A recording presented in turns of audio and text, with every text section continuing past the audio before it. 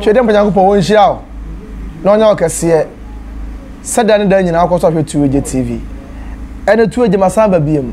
Me no bedi nkomo ye be che asam kakra bi asam na de. Asam de pa o. Dankasa. Obia wiaso bia bese wodi yie. Obia bese na babo sini yie. Obia bese sika ba nsam. Obia bese aka se ha. Mini ni person asi obia pesika. Na ade na me sika. Ade na me sika ba ni pansam. Ade mbo na nya sika oso wodi ye. Basem busa no no. Obusa ho pen. Money. And the Bible says the root of evil is what? It's money. Sika so de be no samua. Wo titi se odwanti. No odwan kura se wo titi odwanti, wo dwan mu kura ho te sai. Odwan mu kura mpo te sai na. Yesa wo titi se odwanti. And the Bible says the root of evil is money. It's obi epesika. Obenye die esika. Obaba bra be kama esika. And now omabe ko school papa esika. Obedi the good e ofia esika. Ani je ba ware mu esika. Ani je ba busua mu esika. Uwure betime asie wi a esika. Wo yare ko hospital na benya hospital papa bi yakọ. Na doctor benya abotra hwewa esika. Everything is money. And to be a prepare sika. Na kwan be na wo pe usika no. E kwan be so fa so use usika. E kwan be so na wo say nipa wo fa wunya sika. Ense mabusa yi, wo de adwene ho. Na fa comment bars e ba comment section ase. Dwene ho pa money. Money. Money sika. Sika. Sika ma nipa ti mo ye den. Sika ma nipa no ni nua. Sika mo bi ye bubone a onwene ho. Sika mo bi obi a onwene ho. Na ya me ya bu nipa ni nyine wie ne kwata so de money asa this guy ko ba for there. You see? Afọdụ ko bono person nipa obi ehun say yes, mini maba. Endem just say nipa menye ni ya sika. Wabu wa wie na agi sika na okopedi. Enti wo se wo yi sika no waso na obi ehun say yes. Kwaku mensa na abatena ase no. Kwaku mensa maba, me di sika ba me amini. Owie owura busuafia no wo che sika. No obi ehun say yes, waba, wo di sika ba. Ekwan be so na onya wo sika. Ekwan be so na faso a wo pe osika. Money sika ehun hia pa.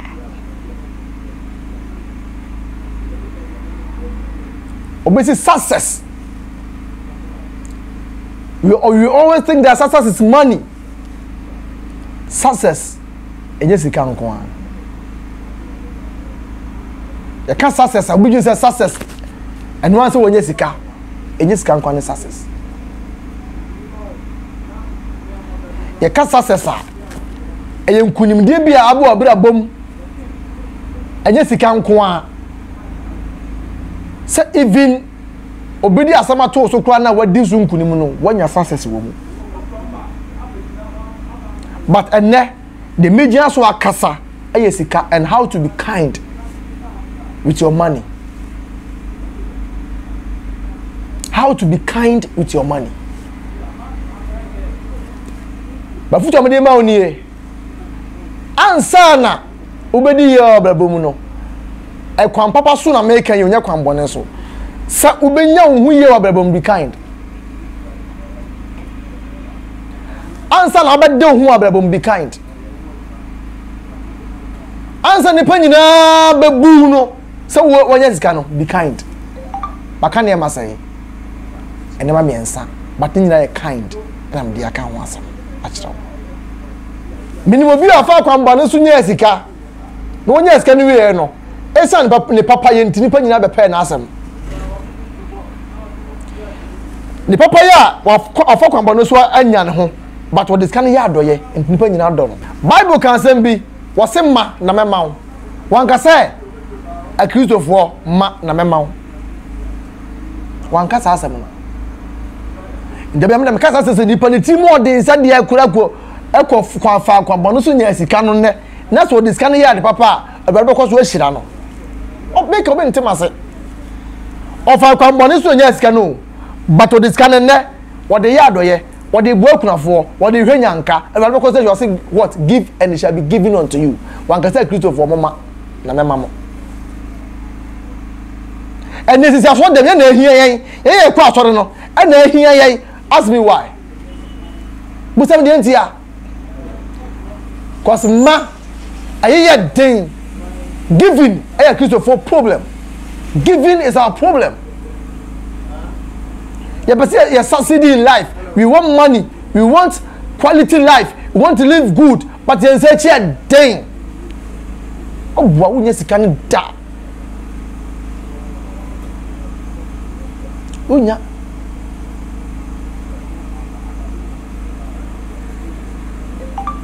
meni obi o sapa gugune dem on fa sika ni mani pa bia se ni pa nfa mobra ono no fa se kura nya no so impact na busuafo okura mpo aye den so behwe wo mo sika nanti kontra aduane mfa mre nipa wo money nanti enkoto aduane mfa mre wo money wo yare mfa nko hospital yesu so metim nya den wate ase me kan besi asore so na me ka se be wie me say de kura na we be fa me ho time mfa ho ya to kurasi won so dem ato efi some mama wo me be say this time ya kwa so de bia to kurasi de bia so disika kwato ho e so dem yan kofo mu chi omo e dia so ntimi emfa sika no mu anso de ma no o ka se aso de sika emfa hwe aso de ba ya emfa so de sika hwe aso de ba ya dia so sika si aso dan ya dia so sika ya dan e to aso de bas e beto na aso de ba frɛ ya sa gi ni sika asori baso asori ba akofo asori baso no ya sa gi ni sika ni asori fo na to correction am ya kokoto ka no de ba besi asori ho wo de tena ho ne fa osika nyina ba for de wa so dem na hwe oma fa osika nyina ba for de e wa so dem fa ma so fo ni hwe oma so fo ba wo ye obehwa ne ba ma ne ba ya doctor so fo ba bia no ba ya basa aje sa akọ wontin papa asem na nsori ma no yeyema abraboye rough ya to cross wa so dem saa nsori no adi scan gu ho but dem first scan mu ansori ma no ya kasa sorry ne dey what is church go and read about church in the Bible was see ni padua no e yakopon so dan that was say ni padua no say asa urade sorry da mebo a it means say ya kasa sorry a ani yan kasa ni pa no and see ya call sorry dia na che say ye nyina ko hye wa so dem na nyamesom ya akoma mu ene unipadua anya asori dan asori dan na hia dan ya kwa ko hia kwa ba ya kasa asori dia ene nipadua no te nipadua na sai na se nipadua me nipadua na me bre mato correction wa so dem ama asori na de sika gu ho na asori na kasa anya kind man nsori ma dia it means say asori na kasa no e problem. The church is not kind to 8 members. Asori oye bad time no wono agasa nya kind mfama ne nsori ma ndam je say sika awosa oye kind and when you sika how you spend your money and come so asori for so e di asori sika always say be twa asori panyin foka e be twa asori foka asa na ye ten so dem ye ho kiri ye ni etimi sika fi asori dem minime kurani ene ajanka o tira asori dem o waso dem ho bio ye hwe no betimi tam sika ne kwachi don som mama mete won de omo de omo nka ho de dem self from mete won no omo na contribute ene ama so na gina but ye ntwe wo mo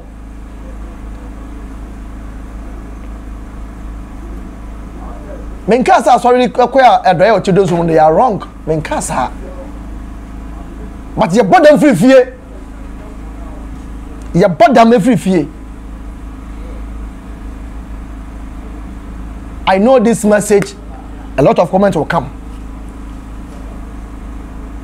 But we can't crash now.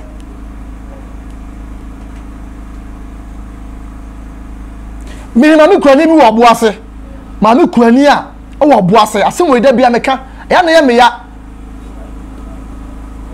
2019 me ko han da ma me no wo aboase ma me ko asori me mo asori ko din asori no e popular so ni wo sika pa na woman na ko haw mu ni kura wo aja no 2 years ma me no ho ache no pa bia da ya efieru ani tu no na obeka cha asori se asori ne mo no so ni mpanyimfo mo ame na menye ba bi mfa metiri nto na adi to asori mpanyimfo na asori mpanyimfo se be meeting ti ya no waba na afa ye hunu kwankra ba so ya be boa na wonye ba bi di uti ato ma me na ko se meeting ya frɛ no na okogina wa asori panyi ba kugina hu buzan se woman wo sai na woda ho na asori na boa o obi da ho anko bai sai na woda ho na asori na boa ma me se bo aja me kuru ye me manu mo nyina gume so ba ma na koba me madwuma me ye kwa ntimi hwa nkura yi edan se ne ye ntimi han dan ma wo nkwa wo nkotena mu ye ntimi han dan ma wo nkwa nkotena because ansori ma egu ano dodo na nsusu hia moa tite wo nkwa no ma no de ye se ka cho se ye betam 40 million 50 million ma se de ko ha dan ma wa ye boa ye nyam fa ma ya se beto so aba wesi ye mani bi wesi mi ama no ye nye ne se ye to aba no so asori mpanyimfo 10 na mu 7 atobo na tie ma no 1 cd ko ma no ekoda abonten no fa afo no fere me o ka cham se maame wase me mmobo oba me nibi kakra mo me de be support hwehweda ne bi me nso mo nkrofo a omotinya me ase am no be kasa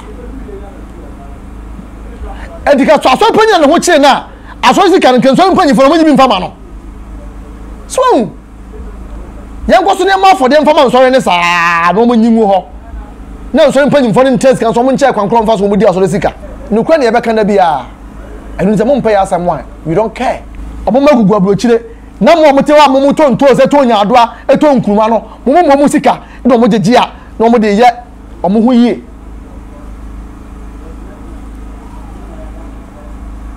yesi yakwa asori adwuma ho na uze sofo ba ekwa asori adwuma da sofo ba o tifi sua de ni aka nsori ma no ye ma agum na mo na ye nsori adwuma hwe asori na sofo ba tifi wada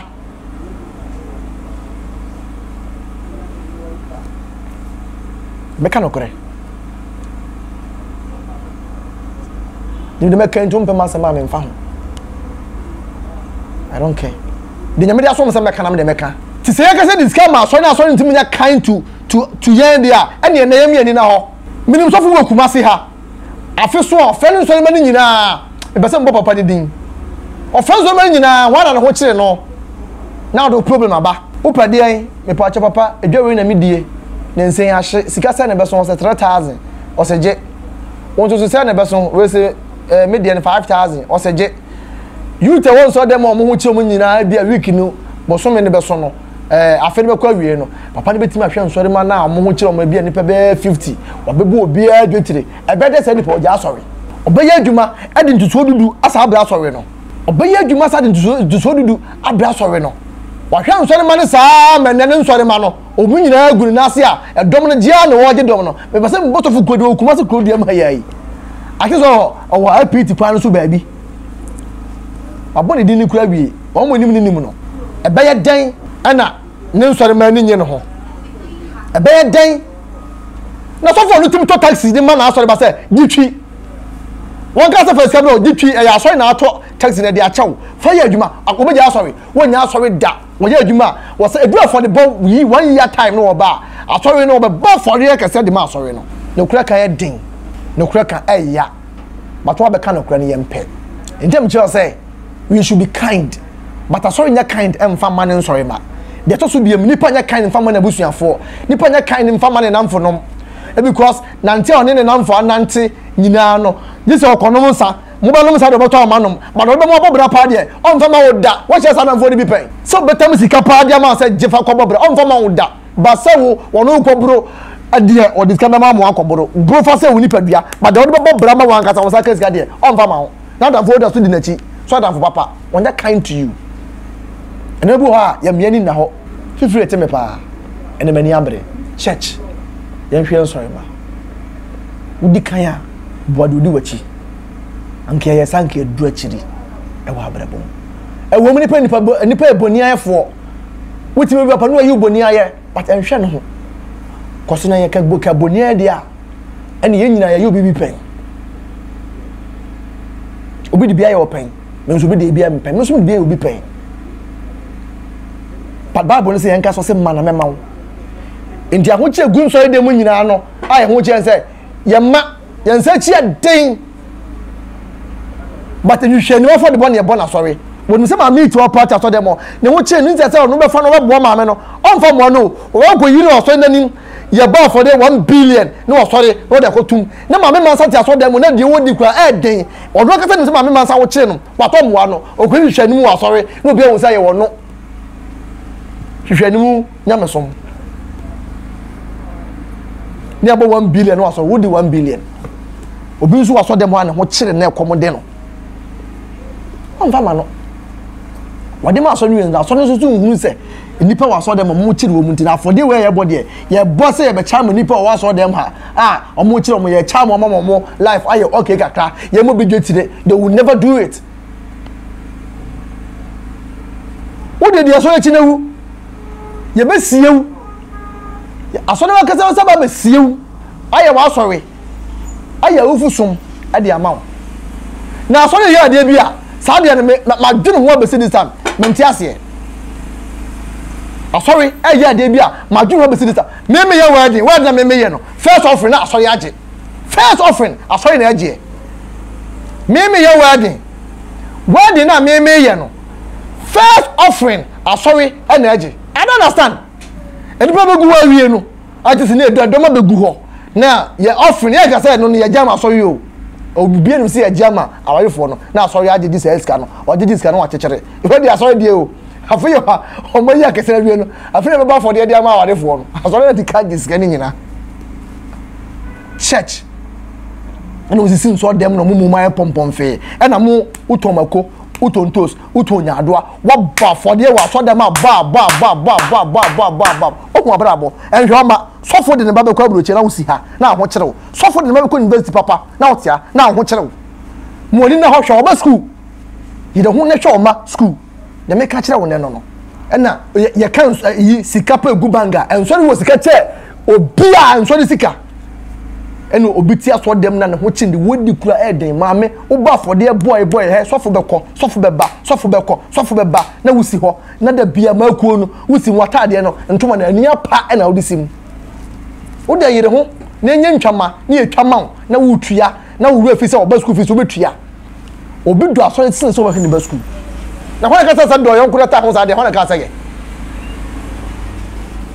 no kura kan wei wo ka na obi ntiase oba fire me mfa ho be toto bom bra no kura ma ka te do de wonim de be tona ko ma so be fa ne be bo no anka sa bra bo me nka to ko so re a e ma afode ba afode na mmom ya bodam fi di kan hwe wachi wo fie first think about omano bi wan kasa wo da ache ho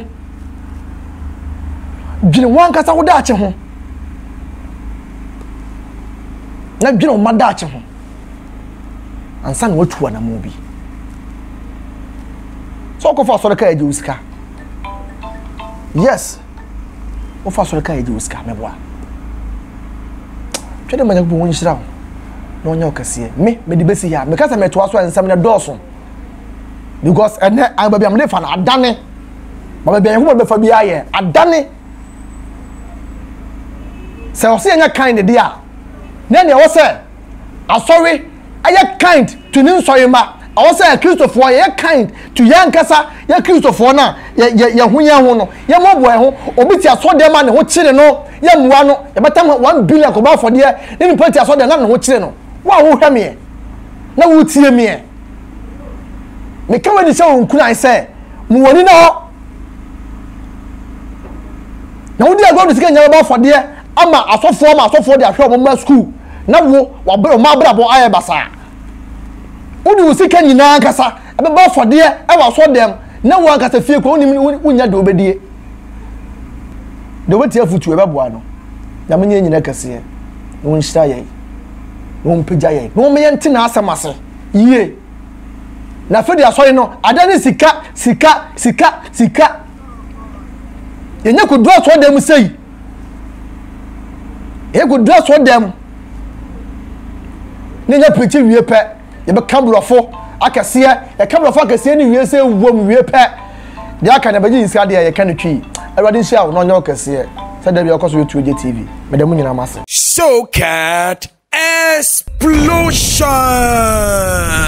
The Bridge Group and 2AJ Records presents Socat Explosion. Socat simply means soaking and atmospheric music.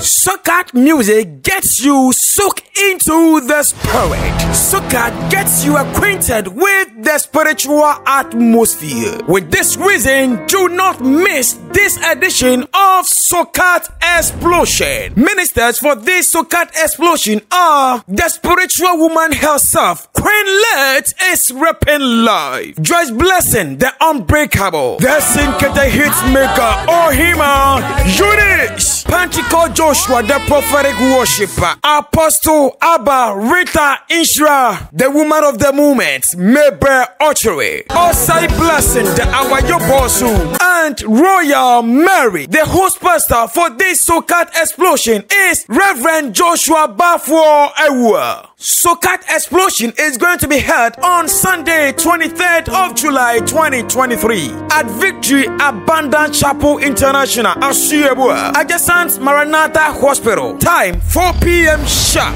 For more inquiries and sponsorship, contact 0240-824095 or 0242-963015. Socat Explosion. Get soaked into the spirit. Be acquainted into the spiritual atmosphere.